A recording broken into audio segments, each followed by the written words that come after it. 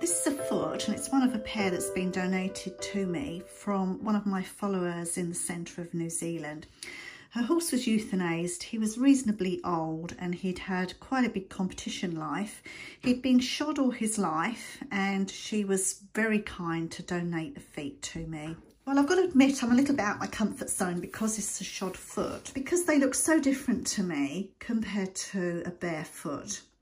And some of the differences that I see in a shod foot is that this part round here, it looks quite sharp because it looks as though this wall has been flattened off to take the shoe. So we have quite a sharp area around there. Also, that the frog is poking down lower than the sole. And if the shoe's on here, then that's going to lift this whole foot up by the width of a shoe, so this frog wouldn't be touching the ground. But looking at it from here, if I just get it to the side there, you can see it's actually protruding down at the apex, a little bit further back from the apex. And the sole is quite flat through here.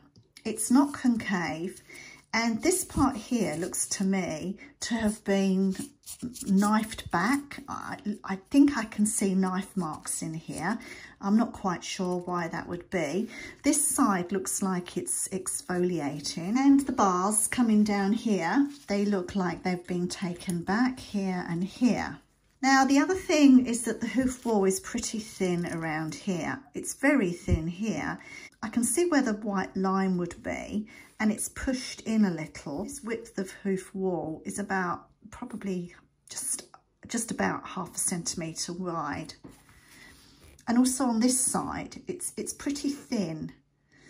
Now, I'm not quite sure why it would be so thin, but when I look at the actual exterior of this hoof wall, I can see that there's quite a bit of rasping that's gone on, and the rasping has gone on right up to here.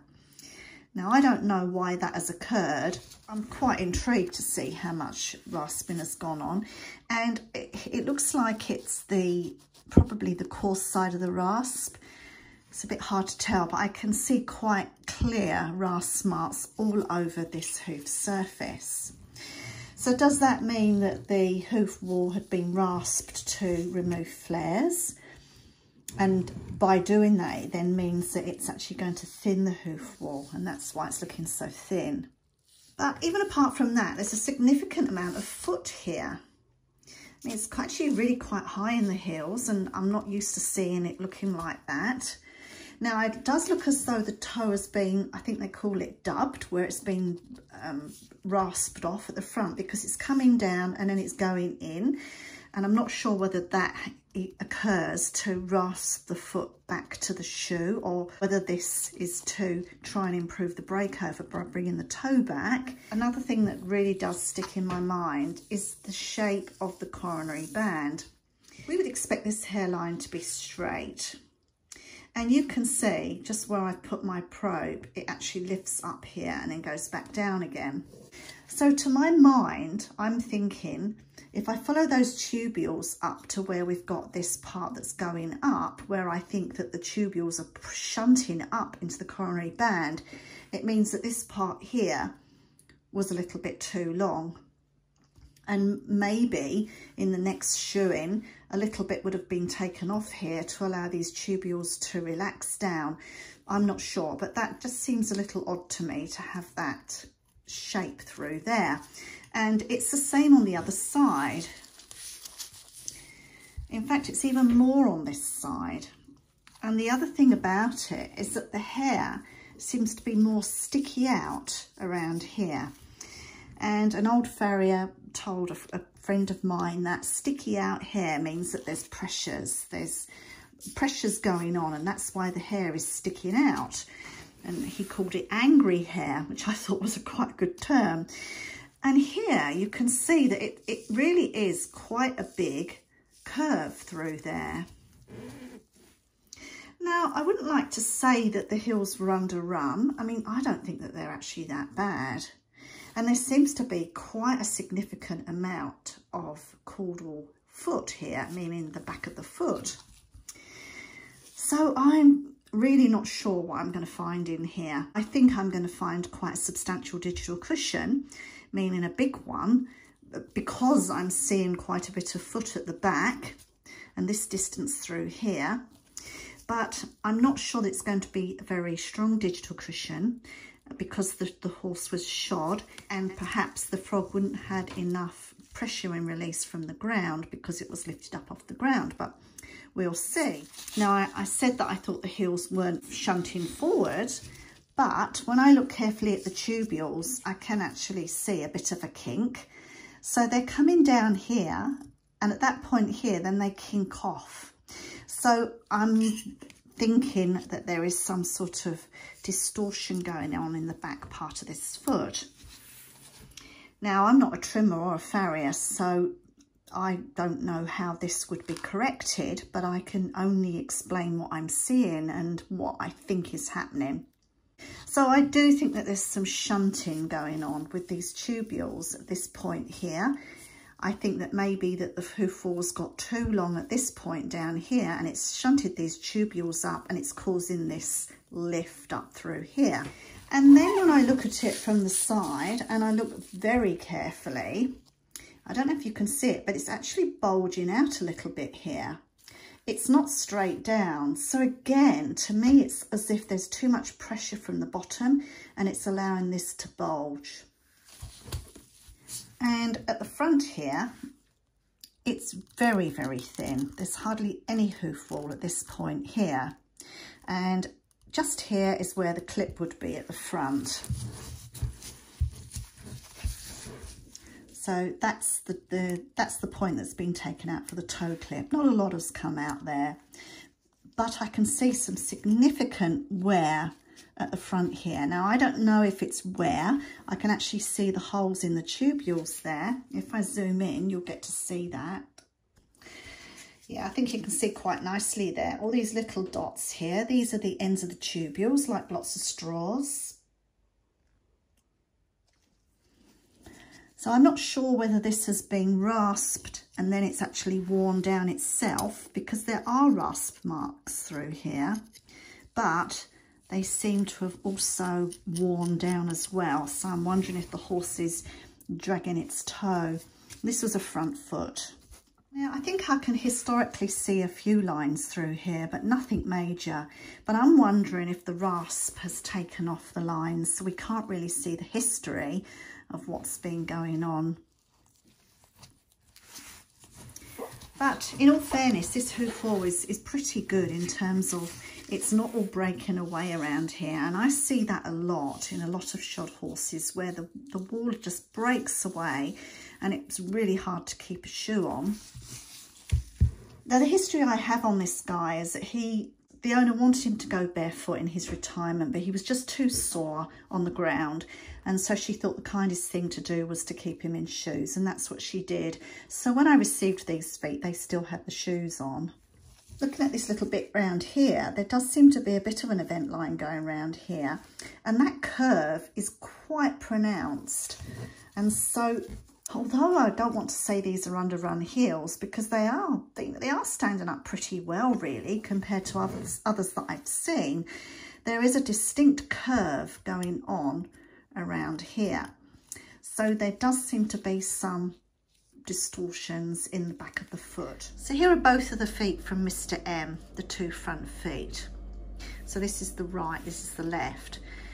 And so this is the one that I did the first video on to try and describe what I could see. So this is the one that I haven't looked at yet. So let's have a quick look at this one, and then we can have a look at both of them together. This foot shows very similar characteristics to the other foot, although I think that this is a little bit more far run forward than the other one, which was a bit more upright. Now, it does look as though that the front of the foot here at the toe has been rasped back, so dubbed back, and there is a lot of rasping going on the exterior of the capsule. And again, we're seeing this lift in the hairline, which seems to be more exacerbated through this part here. And if I take the tubules down, it means this part here in the foot. Let's just have a look at the other side. This side doesn't seem to have the height in one sort of place, but we do seem to just have that circular effect through there. Now on the other foot, it looked as though the rings were a little more diverging at the back. And I can't really see that with this one. I think the problem we've got is that there is so much rasping gone on, it's really hard to actually see where the rings are. But let me just point out a couple for you.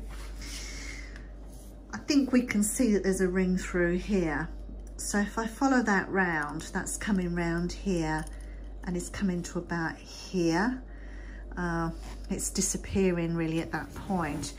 Might be able to see it better in the video, but it's very difficult in real life to see where that is. But the point of it is that it's coming round and then it's curling down quite a bit through there. And I suppose my question would be, is this truly divergent growth rings, where that they are much closer together at the toe area and more further apart at the back, meaning that there's more growth at the back, and so you get this change in the distance between the two growth rings being wider at the back than at the toe. Lots of comments have said that this is probably a laminitic foot, or it's going to be mild founder, which I think is the same word for laminitis, and that I should be able to feel the tip of the coffin bone, the crest of the coffin bone. But the problem is that because this is frozen, it's really difficult for me to actually feel through there. It's obviously like a block of ice, this whole thing. So what I'm going to have to do is really do a sagittal section to see if we do have rotation of the coffin bone away from the hoof wall.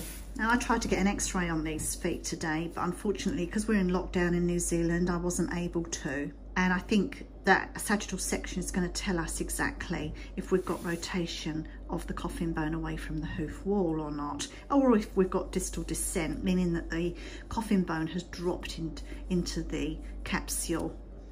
There seems to be some lumps and bumps around this area here, and I don't know if that's anything to do with jamming up of the tubules. I mean, there is like a lump about here, and there is a bit of a lift in the hairline through there, but maybe it's just wishful thinking on my part. Maybe I'm seeing that when it's not really happening. Let's have a look at the sole on this one. The sole is absolutely pancake flat. There is no indentation, there's no concavity in this sole. If anything, it's as if the sole has been pared away around this area here and left around here. Now maybe that could be to get the shoe on, and that the farrier needed to take some of the sole back around here in order to place the shoe. One thing I'm not sure about is this seat of corn. If you look around this area here, it looks quite odd. Now when I say odd, what I mean is it's like there's something in there. I don't know if this is dirt or if it's overgrown sole or what it is, but it's a really strange colour. It's a brownish colour. I'm just trying to dig it out a little bit because, oh yeah, it's coming apart. I think it could just be that because this is frozen, it might just be muck that's got in underneath the shoe.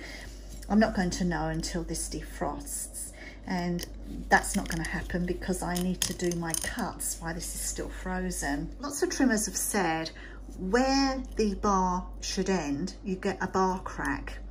And sometimes I've seen it and sometimes I haven't, but in this case, I really think I can see it. If you look here, there's a distinct crack there, and there's another one there. And it just so happens that they're both in exactly the same place in terms of how far down the frog. And we know that the bar should end halfway down the frog, and that's exactly where these little cracks are.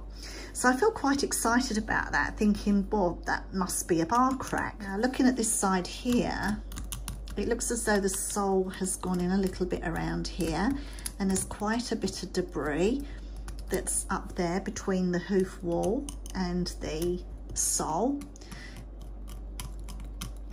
The thing is it's, as I say, this is still frozen, so it's not showing me what this would look like in real life. What I'd need to do is I'd need to defrost this and then have a good poke about. But this is all coming away around here quite nicely. So I think this is just exfoliating sole around here. Now I wouldn't be surprised if we're going to see some seedy toe around here or white line disease in this area. I wouldn't know how deep it goes, so we'll just have to have a little look at that. Again, like the other foot, this wall is very thin, and let me explain what I mean by thin. When I look at other hoof walls, this distance here is normally about up to 1 centimetre in thickness. This is probably 4 millimetres at that point. Around here, it's even thinner. Around here, we could be looking at 3 millimetres in thickness. And at the front, where we've got the toe clip, it's gone down to, gosh, it's just white line at that point. This is white line through here. So the wall is very thin at this point. And like in the previous foot, I think this is probably because the farrier wanted to improve the breakover. Now the other thing about this is that it's actually quite yellow. I've just put a bit of water here. I don't know that you can see that. The sole is very yellow underneath all this dirt. Now, in my experience, when I've seen feet that are, or bodies, horse bodies that are inflamed for whatever reason, and when I say inflamed, I know that's a bit of a loose word, but they've got other things going on like Cushing's or metabolic syndrome or other issues in their body, they tend to have this orange appearance to their feet, especially to the sole.